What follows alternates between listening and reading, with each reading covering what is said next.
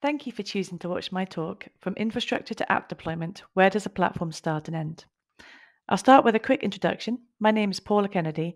I'm COO of a company called Syntasso. We make an open source framework called Cratix, which aims to make life just a little bit easier for platform engineers to build a developer-centric platform. Our code is all on GitHub, it's open source, so if you want to take a look and give us some feedback, then we'd love to hear it. So diving into my talk, today I'm going to be talking about what a platform is. Then I'm going to try and dive just a bit deeper into what a platform really is and cover some common platform patterns. I'll offer some suggestions of what good could look like for a platform, and I'll cover some boundaries of responsibility for teams and parts of a platform that you might want to consider. So part one, what is a platform? This is my favorite platform definition. It's from Evan Botcher in 2018, and I quote it quite frequently. He said, a digital platform is a foundation of self-service APIs, tools, services, knowledge, and support, which are arranged as a compelling internal product. Autonomous delivery teams can make use of the platform to deliver product features at a higher pace with reduced coordination. Now, I like this definition for lots of reasons, but it is a lot of words. So I searched for a simpler definition and I found this one from Gartner that basically says a platform is just a product that serves or enables other products or services. Very simple. But let's be honest, we're in 2023 and we're at PlatformCon. So it feels like probably we've all got a good idea of what we think a platform is, and definitions are quite boring. The good stuff really happens when we try to build platforms. So let's take a bit of a deeper dive. What really is a platform? Now, I said in my talk abstract that I wouldn't say it depends because that's quite a classic consultancy answer, but really it does depend on your context. Your platform and how it looks can depend on lots of different things. The size of your organization, the skill set of your teams, how much technical debt you've got or legacy software that you're trying to manage. There are so many areas to consider when you're looking at how to build and manage an internal platform. A platform can be just as simple as an internal wiki, which has guides and steps telling people how to deploy software. Or it can be as complicated as weaving together multiple cloud providers, vendor provided solutions into a patchwork covering thousands of application instances across different availability zones. It can be big, it can be small. I myself have been in the platform space for quite a long time, and my team and I have talked to lots and lots of people in platform teams. So we've seen some pretty common approaches and patterns, all with pros and cons. So I'm just going to highlight a few of those now. My team also published recently on our blog an article that covers this in more detail, but like I say, I'm going to cover just a few. So a first pattern is tickets. Regardless of what your underlying platform consists of, it's a very common pattern that the way teams interact with the platform is through a tickets, quite commonly Jira, but I'm not picking on Jira. The good news in this pattern is that the workflow can be quite customized for your organization. You can customize what fields a application team has to complete, and that information gets passed to the platform team. The bad news is that the work to fulfill those requests is quite often slow, it involves manual work, and can be quite error prone. And because of the time delay, teams might often look for ways around this process. Another pattern that I've seen frequently is giving application teams access straight to the cloud provider and treat that as the platform. Now, the good news is that the big cloud providers tend to have lots of services available and they're on demand so that folks can quickly get access to the services that they need. The downside is that these services that are available are not necessarily the ones that your organization needs. You are at the mercy of that cloud provider. There's no customization for your organizational requirements.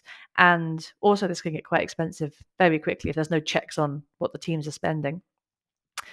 Another pattern we see, particularly as Kubernetes is becoming more and more popular, is that it's a common pattern to give Kubernetes straight to the developers.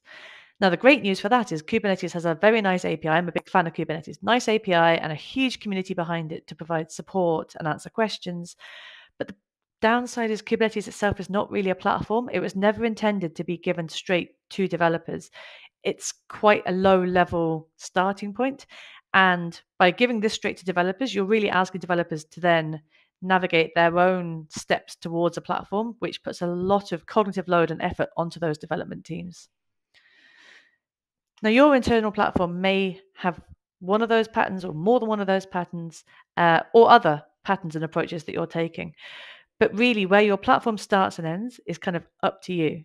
I was recently described in an interview I did with Jen Riggins as Madonna, because I was doing the Vogue where I said your platform is going to sit somewhere between infrastructure and application deployment. But really, that's accurate, and how deep down it goes or how high the abstraction goes needs to be tailored for what your organization requires. An important lesson that I've learned in more than 10 years in this platform space is that there's no one true platform. There's no one size fits all. Your platform needs to fit your organization needs. But a good set of platform characteristics that you could aim for include having a platform that is customized for your organization, having services available on demand as far as possible to get speed for your developers, and a clean and consistent API so that your teams aren't having to learn different commands for different things. They've just got one consistent experience that gives them a lovely developer experience. So, given all of that, let's take a look at some other areas that can be considered when working out how to handle your platform. Some ideas for what good looks like. If we refer back to the Evan Bottcher definition, he mentioned the platform should be a compelling internal product. So, in other words, it should be treated like any other product where the platform team should understand the needs of their customers, the teams that are using the platform, and then they should gather the feedback, build just enough to be able to get more feedback, measure that feedback, and then learn a classic build, measure, learn loop to make sure that the platform that is being built is the right platform, is going to fit the team's needs. And it isn't taking the model of build it and then they will come and then nobody comes because it doesn't meet the needs of the teams. It's really just, this is the heart of having platform as a product, making sure you have a product mindset applied to your platform. One good way I've seen to do this is really through very close collaboration, at least at the beginning. So I've seen where a product team and a platform team come together and actually do a value stream map. So actually try to map out the time it takes to go from a development team having an idea to it being deployed into production, all the steps in between. And by doing something that looks like this, the teams collaborating together can look at, are there steps in the process that are unnecessary and could be eliminated altogether? Are there some steps in that process that take time, unnecessary amounts of time, or are being blocked where that constraint could be eased? And by the teams collaborating together, it's possible to look at how to make deploying to production faster and smoother so that both platform team and application teams understand that process and understand and empathize with each other's requirements. Another thing I've seen done really well is for the platform team itself to have a mission statement and a public roadmap so that other teams understand what the platform team is there for, what they're trying to achieve, and how they're going about it. So I Googled some kind of common mission statements, and I found this one, which I liked actually from American Express. I like the fact that it's very customer centric and says, they want to become essential to their customers by providing differentiated products and services to help them achieve their aspirations. And I really like that customer-centric kind of focus, which could be applied to a platform team. A key question to ask yourself is, can your platform team articulate its vision, its mission statement?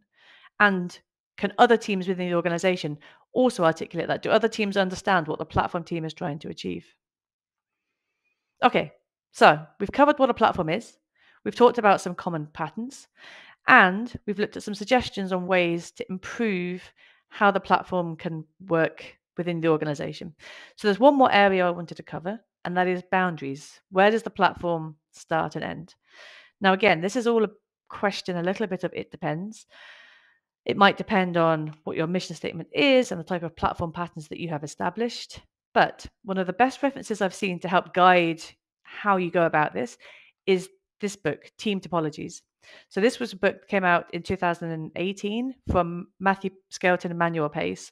It's a fantastic book. And if you can get your teams within your organization to read it, it offers a good common vocabulary between teams so that people can understand their roles and responsibilities, and it can help to advocate for frictionless boundaries between teams. Now, I'm not going to cover it in too much detail, but I just want to pull out a few key pieces that I think are really useful in this space. So first of all, within the book, they outline 4 team types and 3 interaction modes. And This is a way to help think about your organization. This might look familiar to you, and you may already be set up like this, or this may not be exactly how your organization looks. But really, the focus is about having stream-aligned teams that are able to kind of own every step of the process that goes from idea to production. And then they are enabled by having a platform team that provides self-service, and then having potentially subsystem teams and enabling teams that are everyone focused in the same direction of trying to get flow out of the business. Now, on the interaction modes, they talk about three. There's collaboration, and then there's kind of a move towards offering things as a service with like ongoing lightweight collaboration that can continue over time.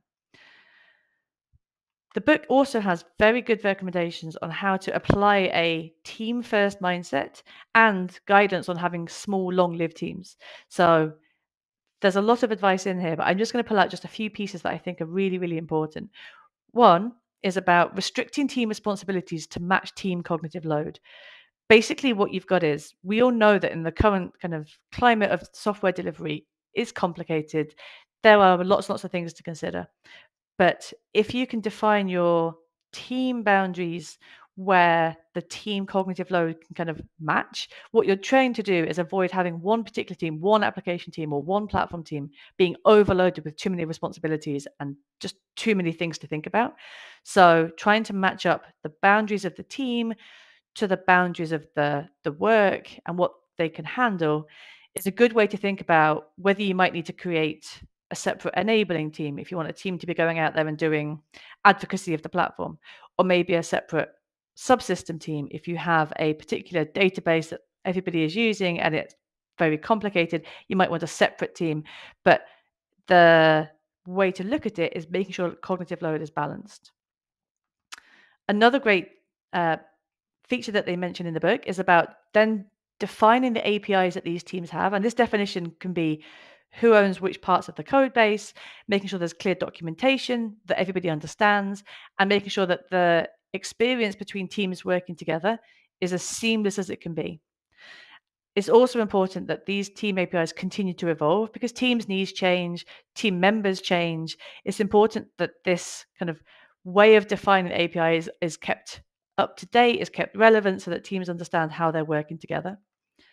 And lastly, team interaction is really important. I've been asked in the past whether this rise of platform engineering that we're seeing is actually going back to dev and ops being separate. And I wholeheartedly say this is not the case, but it is important to make sure that by the platform team aiming to offer things as self-service, that isn't the end of where they interact with their platform users.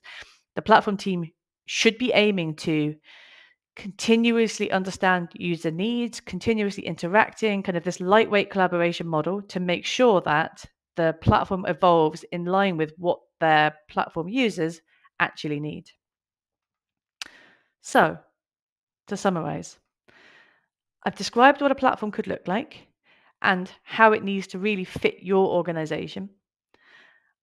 I've covered some patterns for how to treat your platform as a product, having a vision, collaborating with your customers, and understanding their needs. And finally, I've talked just briefly about boundaries of platform and teams within your organization so that you can keep an eye on cognitive load and make sure not one team is overloaded, and to try to keep a focus on having clear APIs between teams to drive frictionless interaction and to make sure that everybody's pulling in the same direction.